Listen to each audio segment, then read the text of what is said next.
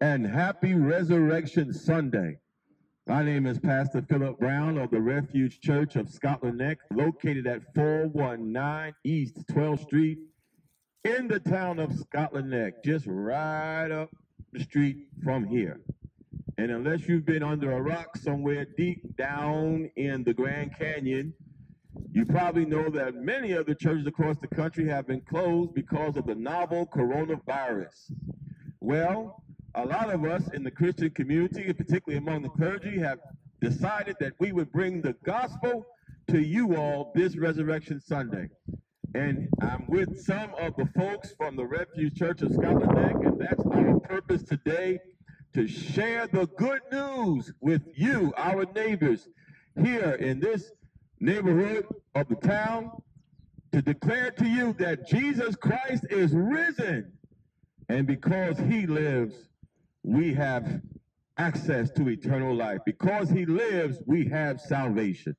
Before I go any further, I'm going to begin this outreach, this Resurrection Sunday outreach, with a prayer. Wherever you are under the sound of my voice, pray with me. Pray. You may say, I don't know how to pray. Well, prayer is very easy. All you got to do is talk to God. He hears everything. And not only does he hear, well, I'll let you know something. He answers prayer. And there's nothing that you can bring before God in terms of a petition, in terms of a plea, in terms of an intercessory prayer, in terms of just a desire or want that God cannot do, because all power in heaven and in earth is in his hand.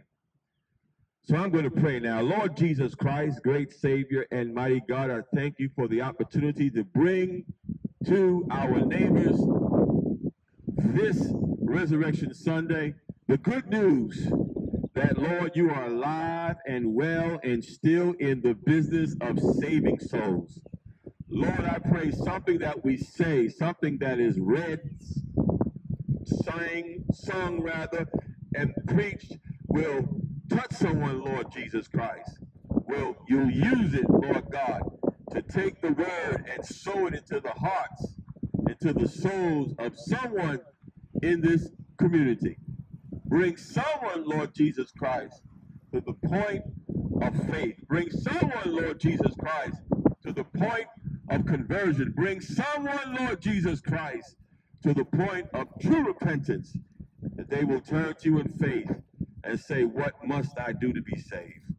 And Lord, before we close this prayer, Lord, rebuke the fowler, rebuke the evil one, rebuke, Lord God, the spirits that bring doubt and disbelief. Rebuke, Lord Jesus Christ, those spirits that will snatch the word of God as soon as it reaches a soul's heart. Lord, rebuke Satan in every evil disguise he has on. Let your word go forth, fan it all across the neighborhood, in the mighty name of Jesus. Lord, we're praying that you save someone this day. You bring someone out of darkness this day. That you deliver someone, Lord God, from the bondage of sin and Satan this day. In Jesus' name I pray. Amen. Amen. Glory to God. I'm going to ask my son Joshua to come forth, and he's going to read the scripture for this Resurrection Sunday.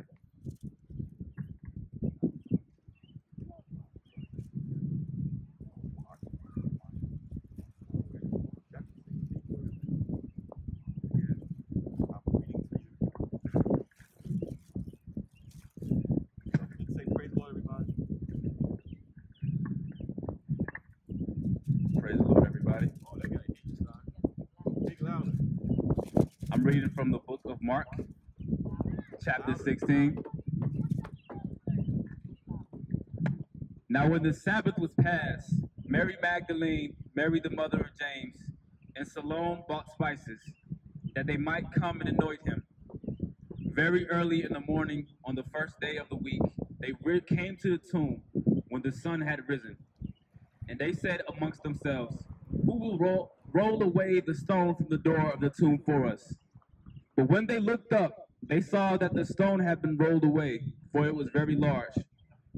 And entering the tomb, they saw a young man clothed in a long white robe sitting on the right side, and they were alarmed. But he said to them, do not be alarmed. You seek Jesus of Nazareth, who was crucified. He is risen. He is not here. See the place where they laid him. But go, tell his disciples and Peter that he is going before you into Galilee. There you will see him as he said to you." So they went out quickly and fled from the tomb, for they trembled and were amazed. And they said nothing to anyone, for they were afraid. Bless the reading of the word. Right in your place to pay the penalty for your sins and mine. God so loved the world, the word of God declares to us in the Gospel of John, that he gave his only begotten Son, that whosoever would believe in him would not perish, but have everlasting life. Jesus did not come into the world, the scripture continues to condemn any of us, but that through him we all would be saved. That's what all this Resurrection Sunday is all about. God's love toward us to the extent that he died for you, that you would have freedom from sin, you would have liberty from sin, and you could have newness of life in Christ through the new birth and that born-again relationship with the living God who is Jesus Christ. My friend, God loves you. I'm going to say it again. He loves you, and he cares about you, and he wants to save you, and he wants to free you from sin. You might say, I don't need to be free from sin. All of us need to be free from sin. And one of the first things that Jesus did in coming into the world was to destroy the power of sin on people's lives. And all you have to do is believe in him. Salvation is free. It won't cost you a dime. There's nothing you can do to earn it. There's nothing you can do to purchase it. All you have to do is have faith. The Bible declares, believe on the Lord Jesus Christ and you shall be saved. The Bible again declares to us in Romans chapter 10, they that call upon the name of the Lord will be saved. All you have to do is just believe. Believe and call upon him, and the Lord will save you. At this time, I'm going to ask my wife to come on up, and she's going to give us a lecture.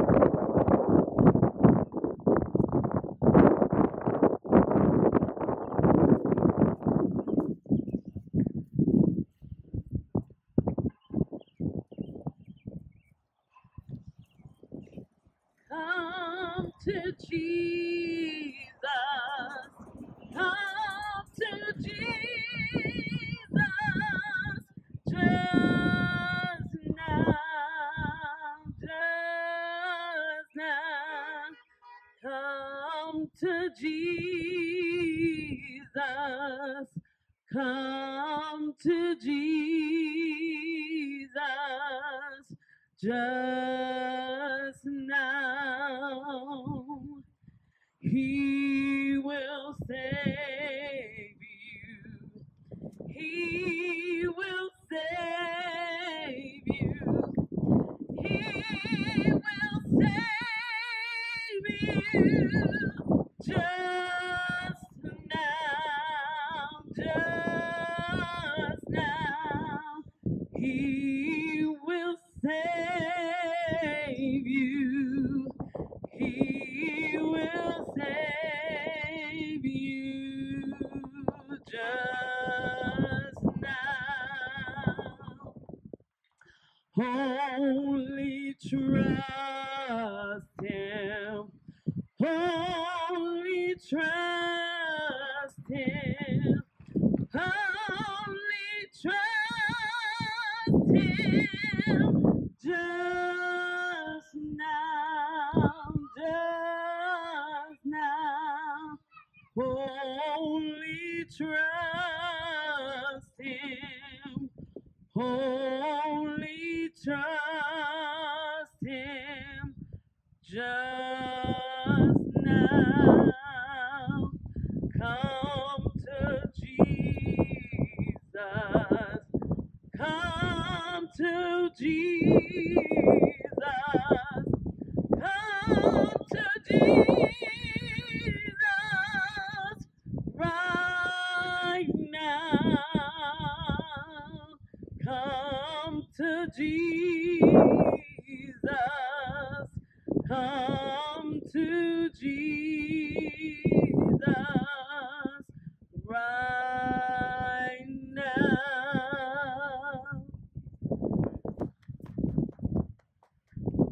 Miss Janet. I'd like to call to your attention what is recorded in the Gospel of Mark. And I'm going to pick it up, Mark chapter 16, verse 14. If you have a Bible, you can read along with me as I read. If not, just listen.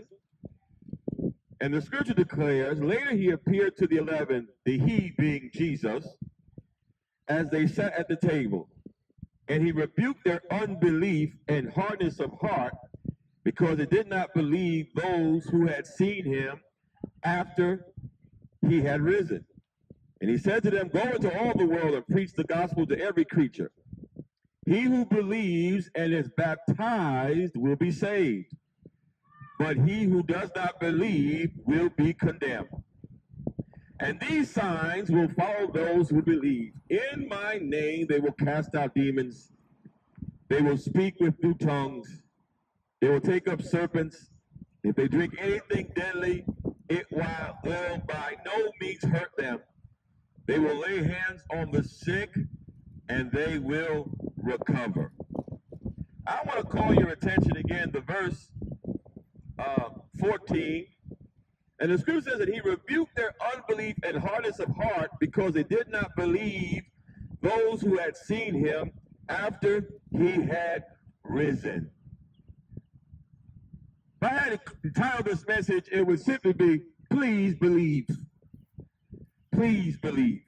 Now, contrary to what you might think, this day, more often called Easter, but in many circles of Christianity, it is called Resurrection Sunday, because it is the day that we celebrate the resurrection of our Lord and Savior, Jesus Christ. For many people, this is a day to get dressed up and go to church, except most of the churches across the country, or at least a lot of the churches across the country, are closed. But contrary to that notion that people go to church and fill the churches up, most people aren't even going to church at all. I came across a bit of research that was conducted just a couple of years ago, maybe 3-4 years ago. And it said that while most Americans declare themselves to be Christian, 80% of people in the United States declare themselves to be Christian. Less than half actually go to church. And those that do go to church attend church for a minimum of twice a month. In other words, most people aren't going to church at all. So really, even though the churches are closed, for most people, it's not a bother, whatever, because they're not going anyway. But having said that, because so few people are actually engaged in any kind of active relationship with the Lord, because so few people are actually reading God's Word. Well, there's another research that was done by the American Bible Society just like maybe 2 years or so. And it said only 14% of people in this country polled actually read their Bible every day. 60% say they don't read the Bible enough. And 28% of people polled said they've never read the Bible at all. So that's a pretty bleak picture of the spiritual tone of our nation. While we say in one sense that we are Christian and we believe in Jesus, what we actually live out each and every day is in stark contrast to that. People don't worship, people aren't reading the Word, and it's evident in the type of society we have. It's evident in the failure in marriages and the high divorce rate. It's evident in the high crime rate in this country and the high murder rate in this nation. It's evident in the suicide rate. It's evident in the drug addiction and the alcohol abuse. It's evident in the sexual crimes that are committed. It's evidence in the number of people that actually commit crimes and are convicted and are doing time in our nation's prisons. It's evident in just the fact that overall, people don't believe in God whatsoever. I was thinking about this and preparing for this message, and it came to me that if all of the people who declared themselves to be Christians really got together in faith and prayed the way our Lord empowered us to, this coronavirus would have died in its tracks. We wouldn't have over 20,000 people dead from it. We wouldn't have over several 100,000 people sickened by it. Our hospitals wouldn't be overwhelmed, and we wouldn't have all the massive layoffs. If everybody who believed and acted upon their belief, we could have knocked out the novel coronavirus way a long time ago. But because of the unbelief of so many people, even people who call themselves Christians, well, this disease has been allowed to just ravage our nation, and we still can't put an end to it. Jesus was very upset with his disciples on the day that he came back from the grave, the day that he was resurrected from among the dead, because he had told them 3 times that he was going to be betrayed into the hands of his enemies. They would scourge him, they would beat him, they would turn him into the hands of the Roman authorities, they would condemn him to die and crucify him, but on the 3rd day, he would be resurrected from the dead. And here he was, resurrected from the dead, just as he said he would. And most of the people who were his disciples did not believe it. Even when they had eyewitness accounts of people who saw that Jesus was resurrected, and those eyewitnesses went and told the other disciples, most of the disciples did not believe it. And the Lord rebuked them for their hardness. The scripture says he rebuked their unbelief and hardness of heart. Well, guess what? Many people today are unbelieving and have a hardness of heart when it comes to the Bible, when it comes to the good news, when it comes to believing in Jesus Christ. But if you could just believe God, if you could allow the grace of God to come in your life, wonderful things will happen for you. Amen. Jesus declared, he that believes and is baptized shall be saved. He that does not believe shall be condemned. Now, when the Lord speaks about condemnation, he doesn't use it in the sense that we use it. Condemnation, when the way the Lord uses it, means being put in a place that you are eternally separated from God, a place of perpetual torment simply because of your unbelief. Now, I don't know about you, but I do not want to go to a place where I am in perpetual torment simply because I did not believe in God. Don't know about you. I don't want to go to a place like that. Day after day after day after day after day, endless days, I'm being punished because of my unbelief and hardness of heart. And my friend, that's what's going to happen to you if you just turn a deaf ear to the gospel.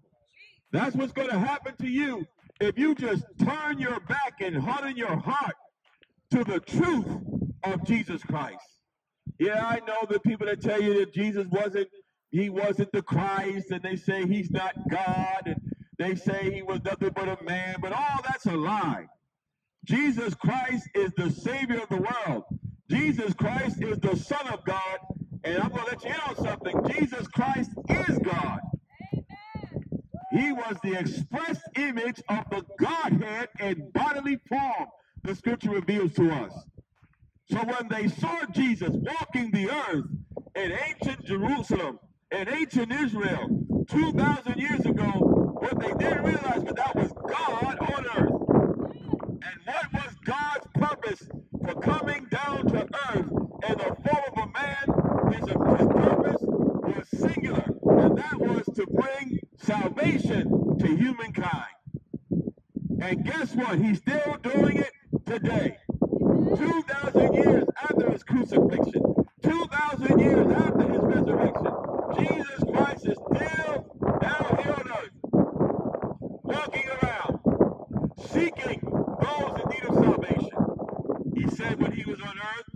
I come to seek and to save those that are lost. Well, all of us are lost. I know you might say that wrong, me preacher, I'm okay. Yeah, but the reality is we all must be born again. The reality is we all must repent. The reality is we all must be baptized for the remission of our sins. The reality is that none of us are righteous, not in God's sight. For the Bible declares we have all sinned and fallen short of the glory of God.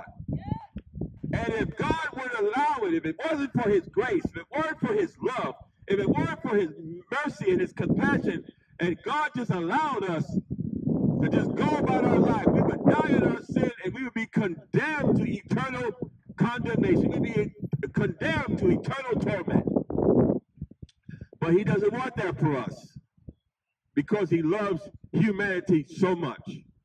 So my friend, wherever you are under the sound of my voice, you might have heard, I've known, those of you who have seen me over the years come out here and stand on this corner and preach to you the gospel. And you look at me, you listen to me, you go, well, that's nice preaching. You go on about your business. You go on and light your cigarette up. You go on and get your liquor. You go on and turn your TV. Some of y'all turn the radio up on me right now so you don't have to hear me. But the Bible declares when you hear the word of God, don't harden your heart. Don't sit there and turn a deaf ear. I'm here on this corner because this is the will of God for me to do this day, to bring you God's word.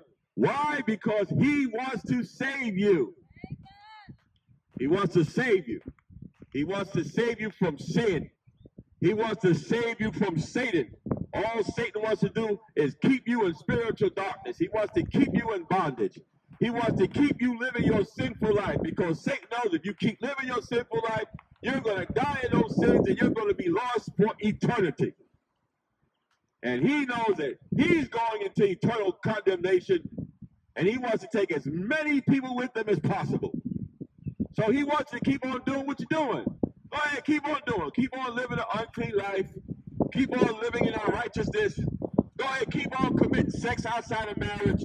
Keep on getting high. Keep on cussing. Keep on being hateful. Keep on doing what you're doing.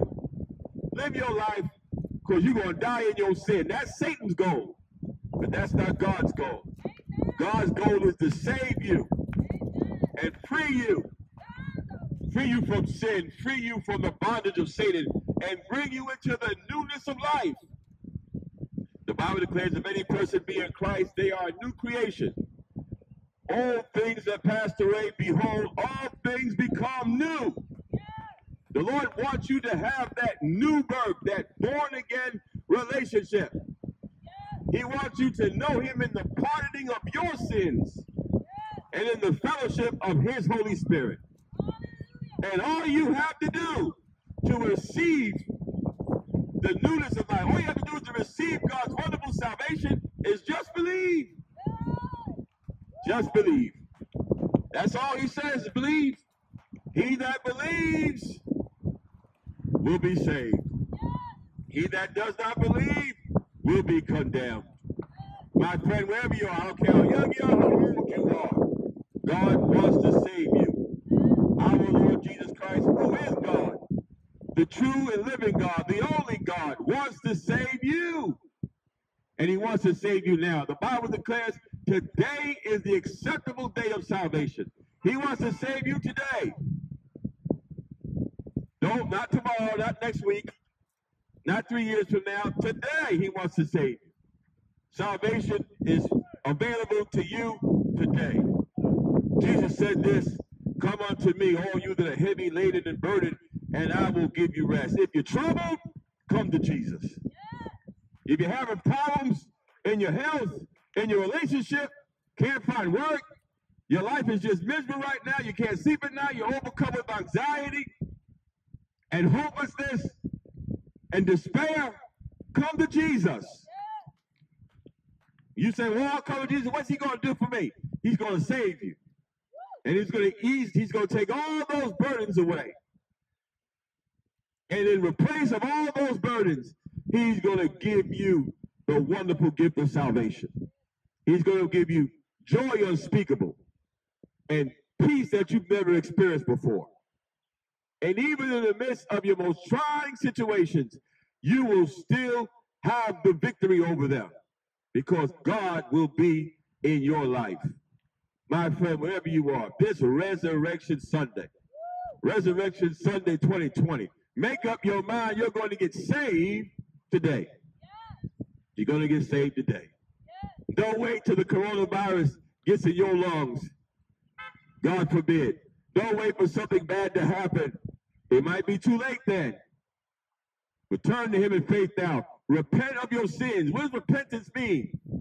It's not simply saying I'm sorry, although there's an aspect for saying, God, I'm sorry, but it's sorry to the extent that you say, Lord, I don't want to live a sinful life anymore. That's what repentance is. It's a change in the way you think, the change in the way you feel in respect to living a sinful life. Repent. The Bible declares to us, repent and be baptized in the name of Jesus Christ, and you will receive the gift of the Holy Spirit. For it's God's promise to you. And God does not break his promises. My friend, wherever you are, come to Jesus. As my wife sang a little while ago, come to Jesus right now. If you're sick in your body, he can heal you. You don't have to worry about catching coronavirus. God can deal with that and everything else you might have in your life. You've got money issues, come to Jesus. He can supply all of your needs according to his riches and glory. Got issues with the children? Come to Jesus. He'll save you and your children. For the Bible declares, believe on the Lord Jesus Christ, and you shall be saved and your household. Come to Jesus. Come to Jesus. Come to Jesus right now. He will save you.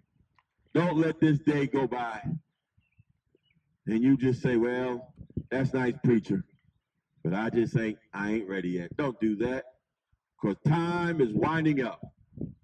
And your time, all of our time, for all of us is winding up.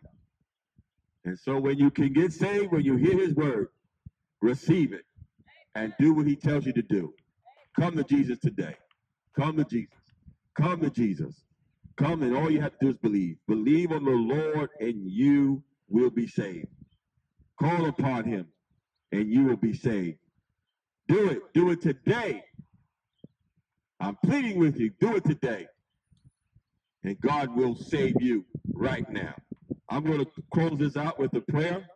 Lord Jesus Christ, great Savior and mighty God, I thank you.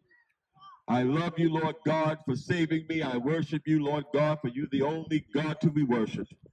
And I thank you for this opportunity to share with all the folks here in this community your glorious good news.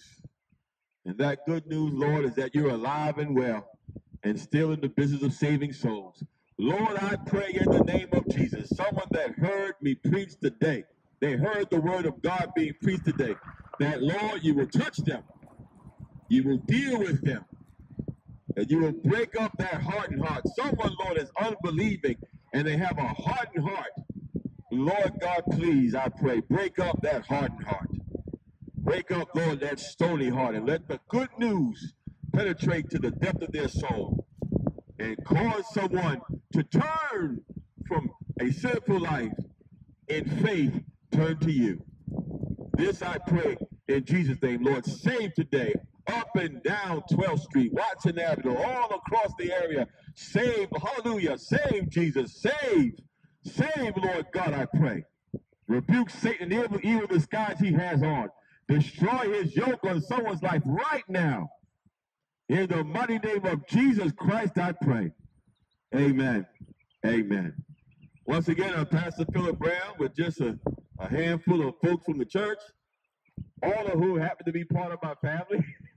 Praise God. I thank and praise the Lord for my wife and my sons being here with me.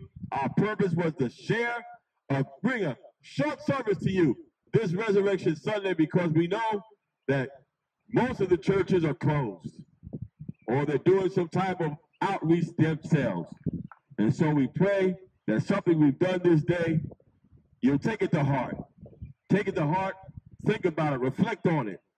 Give Jesus a chance. You tried everything else. Now try Jesus.